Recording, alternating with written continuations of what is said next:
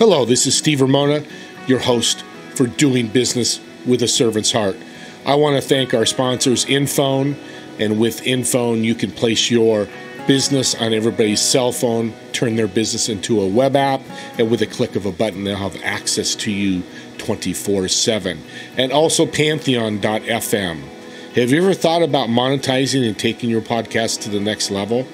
Well, Pantheon can do that. Let us show you how. Reach out to Steve Ramona, the host, at inphone.co/SR1, and I will go over with you how you can make your podcast really stand out. Let's enjoy the show. Thanks again, everybody.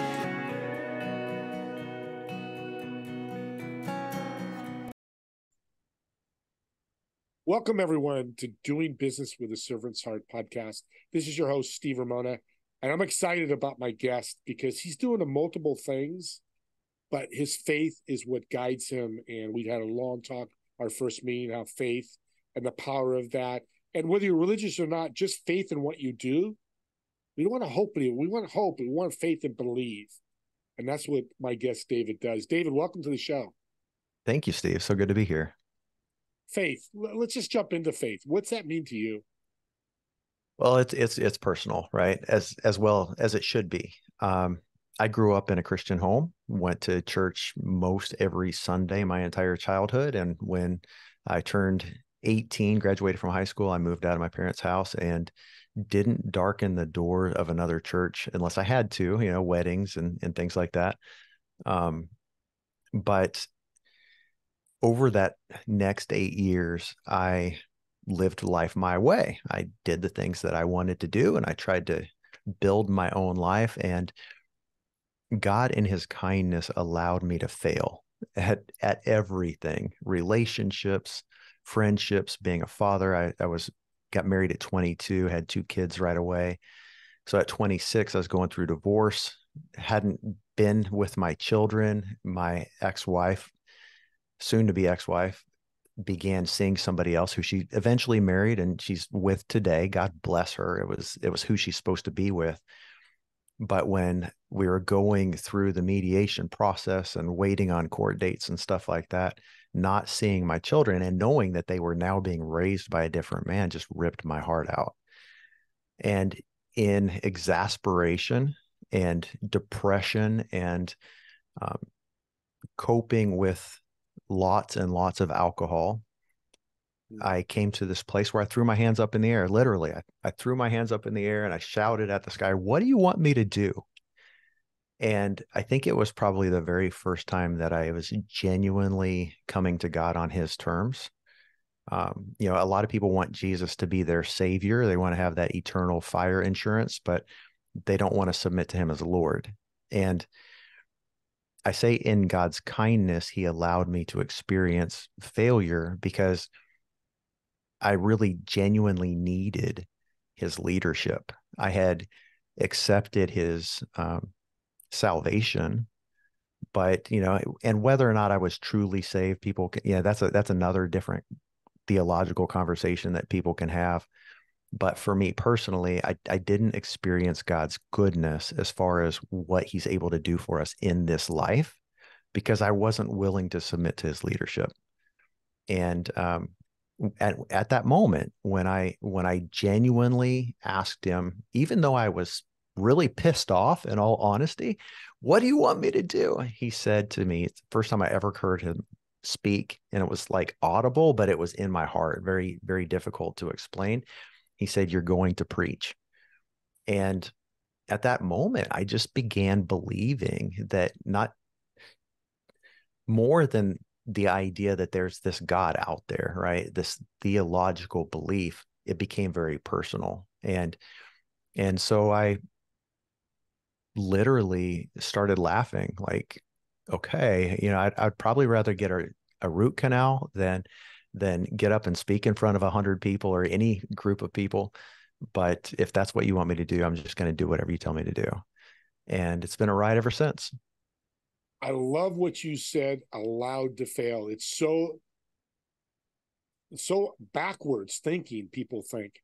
And I love that you said that because you turned a negative into a positive, correct? I would say he did it. Yeah, exactly. I wasn't smart enough to figure it out, but he in his kindness did that for me. It's a great message for people to hear that it's okay to fail. I think people are indecisive because they're afraid to fail, and it's okay. You make this decision, it didn't work out, you pivot and you do something else. I know I make it That's sound right. simple, and there's bigger decisions and smaller decisions, but I think indecisiveness is a big problem with this world today. 2023, in case this is heard 5 years later, is all the things that have been going on in this world and things that have happened. Let's talk about your podcast, because I love what you're doing with your podcast. And what's your mission of this podcast?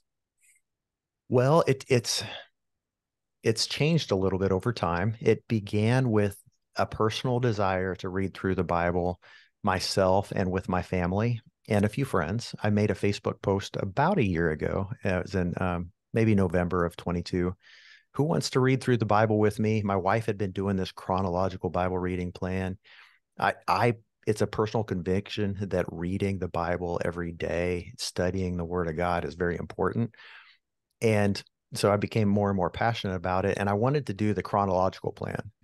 So this Facebook post got about maybe 30, give or take, responses of friends and family saying, yeah, I want to do that. And then one of my friends says, how about you start a Facebook group to remind us every day what we're supposed to be reading? And it started with that, and started doing that, I think, in November of last year. And I was just a 3 to 5 minute summation of that day's reading. And I'd been feeling this stirring, this calling to do like a daily devotional. And it's so often, I think, when people start ministries, they think it's for other people.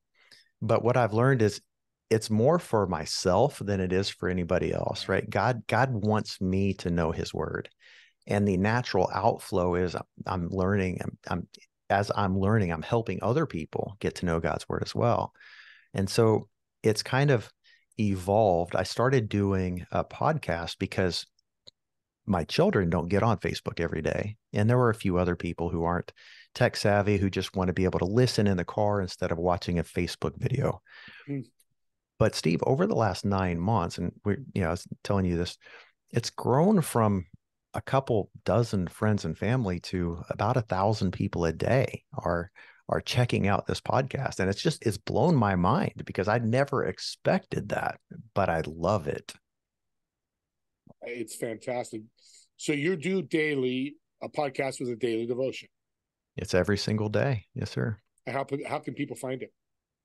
It's really easy. If you go to our website, BibleInOrder.com, just like it sounds, BibleInOrder.com. We've got links to the YouTube channel, and we're on Apple and Spotify and Google and all of those different providers. Do you take suggestions from people that want to hear different devotionals, or you're following the book itself? We're following the book, and honestly, for next year, for 2024, I don't know if we will do the chronological plan again. Um, I love it. It takes a lot of time, and when you're trying to cover 2 or 3 chapters of the Bible, it's hard to fit in extra stuff. Um, I would like to be able to really do deep dives into very specific topics. And we definitely, absolutely, that was a long answer, but we definitely take requests. So people out there thinking about doing a podcast, and we've talked about, and I help people build their podcast. But what happened? What's changed in your life since you've done the podcast? ROI of the podcast, not financially, but you personally. The daily discipline of studying God's word, because it's forcing me to study God's word, and we're tomorrow's podcast I just got done recording is the last 3 chapters of the book of Ezekiel. Now, I've read the Bible cover to cover a few times. I don't know how many. I've read through Ezekiel a few times, but I never really got it, because a lot of times when we're reading the Bible, we're just, and this could be true for anything, right? I used to get so disappointed when I would read a book that was assigned to me in middle school or high school. And I'd go to school and they would say, "Did you read the book?" "Yes, I read the book." "Tell me about it." well, I don't remember any of it. I wasn't paying attention. My eyes looked at every word. I promise I read the book, but I didn't absorb any of it. And so now I'm being forced to absorb it. And I have 1,000 people holding me accountable every day. And God in his kindness is using that to change me. And that can be done with any book. Think and Grow Rich. I mean, the millions of books. That's kind of what Absolutely. you're teaching or educating. It doesn't have to be the Bible. You love it to be a Bible. It could be any book what you're doing, right? I think we are all humans are set apart, right, from every other species on the planet by our ability to grow and learn and reason. And so I was having a conversation with an atheist earlier today. Whether you're an atheist or a Christian or belong to some other religion or no religion, whatever, follow your conscience, but by all means, grow. Read a book. Think and Grow Rich is phenomenal. Anything by Napoleon Hill is going to cause you to think and help you to become a better person, right? So it's not necessarily we're all on our different path. And I'm not going, of course, I'm a Christian. I don't even like that word. I think it's overused and terribly maligned because of the acts of a lot of people claiming to be Christians. But that's another topic as well. Yeah. To get started is always the big problem. We've talked about that even with you. But what really took you over the edge to go, okay, let's do this. Let's get this started. Because I've talked to people who have been waiting years to start a podcast. What's the one tip or what did you do to say, let's do this? I stumbled upon something that I love. And I had somebody ask me just the other day, like, I'm going to start a podcast. What should I talk about? I'm like, man, if you don't know what you're going to talk about, then don't start a podcast. I mean, it's great. Everybody and their brother wants to start a podcast right now and interview people and do fun things and it looks cool, right? And I've heard that I can make money doing this. I mean, maybe you can help me with that, Steve. We'll have a conversation later. Yep. But the thing is, you've got to be passionate about it, right? And until you are, I would probably, if you don't know what you want to talk about or what you want to focus on, you probably need a good coach. And I can recommend some coaches, but I had a great coach last year who brought me to my knees, because I was trying to build my real estate business, and this business was like, see, I could just never get it to function like a well-oiled machine. I've done really well in real estate, but I've never gotten to be that top 1% making $1 billion. I've done really well. And I have a lot of agents who look at me going, it's not fair. How can you sell so many houses? And I'm not just trying to get started. We always go wrong when we're comparing ourselves to other people. It's very easy to do that, but we're so good at lying to ourselves. But if you're going to start a business, whatever it is, whether it's a podcast, find something that you love and that you're passionate about, and you will rise to the top. Purpose is the whole key. Yeah. Podcast, real estate, you have the right purpose, which you do. It's fantastic. I like that because, again, everybody wants to join the shiny object syndrome. Mm-hmm. Oh, I see all these podcasts. Oh, Steve Ramona had a sponsor, and that's what I want. And I talk to people all the time. But it's interesting about a podcast, and you're doing this to the T. It's an exchange of ideas. Yeah. With, in your case, thousands of people, in my case, thousands of people. So it's really a win-win, and the purpose has to be the whole thing. It's doing business with the servant's heart. My purpose, it's pretty spread out there. Your purpose, devotionals, to get out the good word of the Lord. Yeah. Whether people and the funny thing is, people look at Joe Rogan as that podcast. He's not a podcast.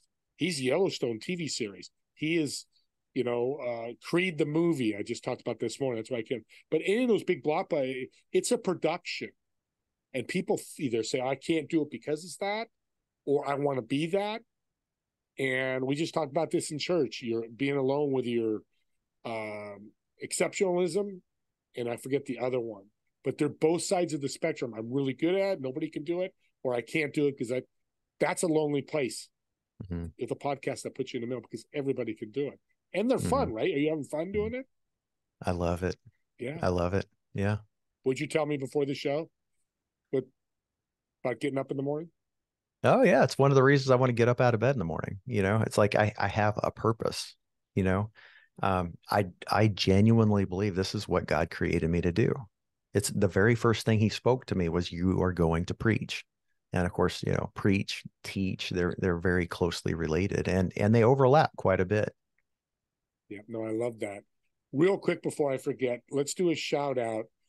How can people get a hold of you if you want to listen to your devotional or ask you questions about your devotional, ask you questions about real estate? How can they find you?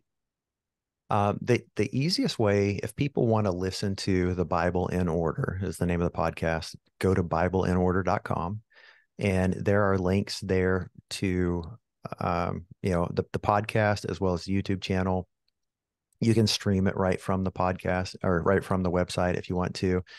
If you want to reach out to me and you can't remember my name, if you Google my name, if you say David Doty, Doty, and realtor, and you're probably gonna I'll probably be the first thing that pops up.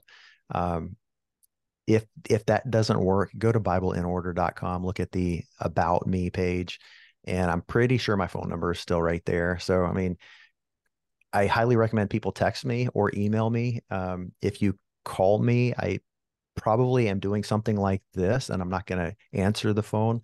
And I'm a lot of times concerned that it's going to be a sales pitch. I mean, as being a realtor, my phone number is everywhere. And I'm a member, I think, so I'm licensed in 3 states. I'm a managing broker in North Carolina and South Carolina. So I'm a member of like 10 or 12 different realtor boards, as well as I'm licensed down here in Florida. And the real estate commissions and the realtor board sell our phone numbers. And so I get texts and phone calls every single day. I can't tell you, probably 10 times, literally 10 times every single day from people trying to sell me insurance, health insurance, sell me leads, sell me, website optimization, all the different stuff. So I don't generally answer the phone, but if you text me, I will definitely respond. Well, let's do this to make it even easier. If All you right. text or email David, only if you call him, it won't work. I will give the first 3 people that do that, that mention this podcast or my name, a $20 Amazon gift card. Wow. Okay. The email, text, and just say, hey, I found you on Steve's podcast or doing business with Servant's Heart. David will give me your contact info. I just need your email. I just did 3 yesterday or Saturday. I sent 3 gift cards out. I do it. People go, do you really do it? Yeah, I do it. Just got to mention the podcast because what David is doing is changing lives. He's too humble to tell you that, so I'm going to tell it for you, for him. And he might say, because a devotional, whether it's faith, think you grow rich, you're growing. And as we grow, no matter what, we will be better. And that's what he's helping you doing. So I want to jump into real quick real estate because I have a lot of realtors that listen to this show. You mentioned you're part-time, but you've kind of got the secret sauce. Tell us a little bit more about that. Well, I'm certainly not a business genius, and I'm certainly not the most productive real estate agent out there, but I've done really well. I mean, I've still got 4 kids at home. I've got 6 kids total, so with 4 kids and a dog, my wife and I just transitioned. We moved from Charlotte, North Carolina down to Naples, Florida. We don't live in a mansion, but we got what I think is a really nice home with a pool. Which you need a pool. If you're moving to Florida, buy a house with a pool. You need it down here. And so to be able to do that and still spend, I'm spending probably 25, 30 hours a week on the podcast. I'm not selling houses for those 25, 30 hours a week. And I still want to have dinner with my family pretty much every night of the week. There are some exceptions, right? We came down here actually to partner with a church, and we're at church, pretty much every time the doors are open. Um, I'm still selling houses, not as many as I used to, but even a couple years ago, if you can make over $200,000 in a year working 20 hours a week, that's not bad. That's really not bad. And it's allowed us to have this lifestyle change. Again, we haven't reached retirement yet. You know, I'm still in my 40s. We have a long ways to go. My wife and I are trying to start new businesses because we have a lot more work that we want to do. There are a lot more people out there who need to be helped. We want to fund safe houses for battered women and fight human trafficking. And there's a lot to be done out there, and it all takes money. It takes faith, but it takes money too. Right. And so I don't want to be the Christian who's like got his hand out asking people for money all the time. I want to fund the kingdom myself. And I believe God's calling us to do that. So real estate's a great way to do that. Um, so I would say for people who want to get started in real estate, work your sphere. I mean, if you're just starting off, you don't have money to buy leads from Zillow for $5,000 or $10,000 a month. I mean, that's no way to build a business anyway. But work your sphere of influence, build relationship. I used to tell my team, we are in the relationship business. That's what our business is. We don't chase money. We take care of people, and then the money comes. It's just the way it works. We help other people build their businesses, and then they send us referrals. It's just, you reap and you sow, right? You get back what you give out. I would say that work your geographic farm. So I was very fortunate in North Carolina. About 80% of my business came within a 3-mile radius of my home. I loved walking to listing appointments. When you can walk to listing appointments and walk to put the sign out in the yard, walk to put the lockbox out, walk to meet the inspector, hey, if you can go to a listing appointment at 4 o'clock in the afternoon and still be home for dinner, like that's winning, right? When you get calls and people, and we're talking about every home, the average price point in the United States now is what, like 460, 450, 460. And so, the average commission is about 2.4% of that. So, do the math. Every home you sell on average, you're going to make about $10,000. So, I mean, that's huge. If you can do that for walk in your neighborhood, be a good neighbor, get out there, make some friends, and it'll take some time, but you'll be all right. Those are great tips. And knowing a lot of realtors, and I work with a lot of realtors, it's an emotional, one of your highest emotional events. The most money you probably spend on anything, unless you start Mm-hmm. a business, which most people don't at that Mm-hmm. level. The building of relationships is the key, because I'm not going to give you a million, I'm giving you a million, but I'm not going to spend $1 million because you say you're David Doty. Right. I want to know David Doty's heart, his passion. You've got to share that. And that audience, if you're going to be a realtor or are a realtor, that it works now. If you haven't done it, start today. And just go out knocking on doors, your neighbors, introduce yourself. Don't say, hey, I'm a realtor, are you selling your home? Kind of going on a Right. rampant here, but that's why I love what you said. It's just, hey, I'm Steve. Hey, Tony, nice to meet you. Yeah, let's stay Yeah. connected. Let's get together for a coffee, whatever. Yeah. Let them ask you, what do you do? I'm a realtor for, Keller Williams. My office is down the street. I just want to meet you. Great. Yeah. And then you just build. And the problem with real estate, I see too, and you correct me if I'm wrong, I'm a realtor. This is a long play. It's not, hey, I've got this widget. Hey, David, buy it. Great. Okay, it's going to solve my problem. That leads to having them to get to know you and being patient. Is that another good tip? Yeah, absolutely. There are the 1% out there who are absolute machines, who are cold calling machines, who like are calling FISBOs and knocking on doors and doing all of the really hard stuff.